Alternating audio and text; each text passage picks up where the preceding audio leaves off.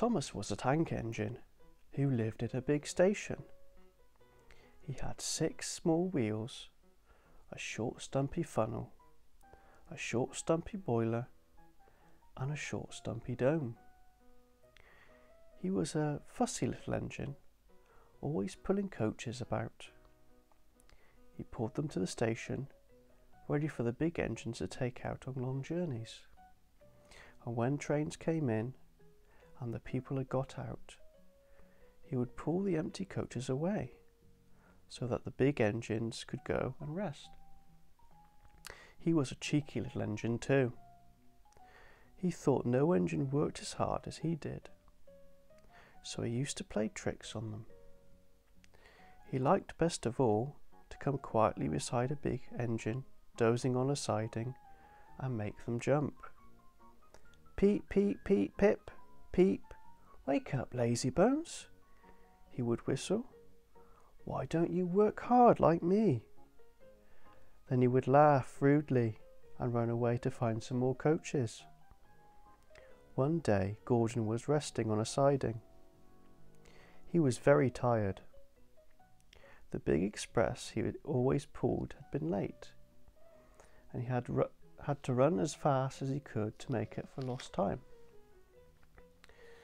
He was just going to sleep when Thomas came up in his cheeky way. Wake up, lazy bones, he whistled. Do some hard work for a change. You can't catch me.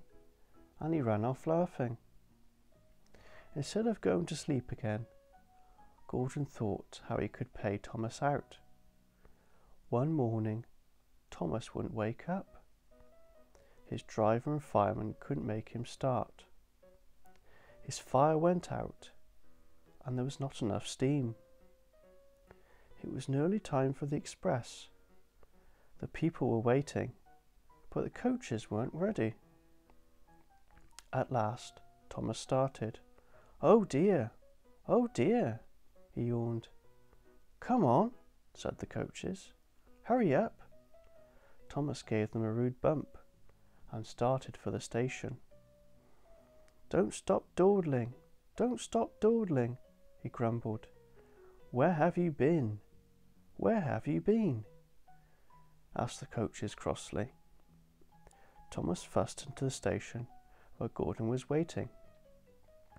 Poop, poop, poop. Hurry up, you, said Gordon crossly. Peep, pip, peep. Hurry yourself, said cheeky Thomas. Yes, said Gordon, I will. And almost before the coaches had stopped moving, Gordon came out of his siding and was coupled to the train. Poop, poop, he whistled. Get in quickly, please. So the people got in quickly. The signal went down. The clock struck the hour. The guard waved his green flag, and Gordon was ready to start.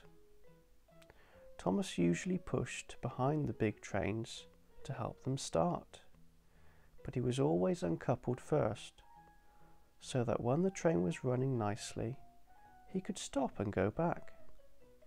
This time he was late, and Gordon started so quickly that they forgot to uncouple Thomas. Poop, poop, said Gordon.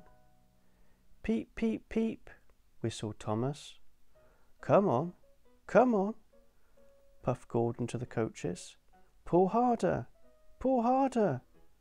puffed Thomas to Gordon. The heavy train slowly began to move out of the station.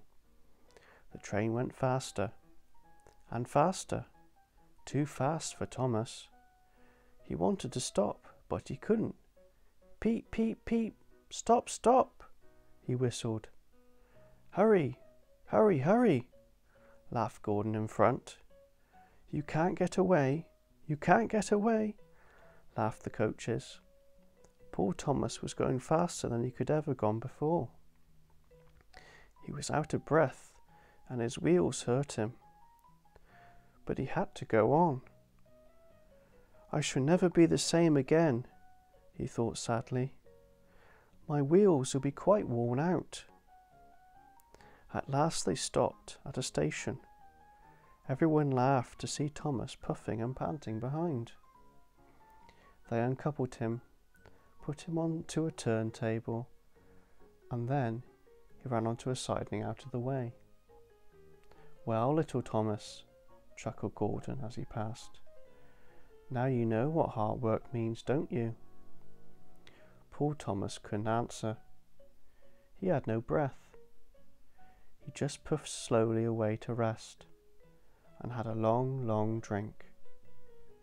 He went home very slowly, and was careful afterwards never to be cheeky to Gordon again. The end.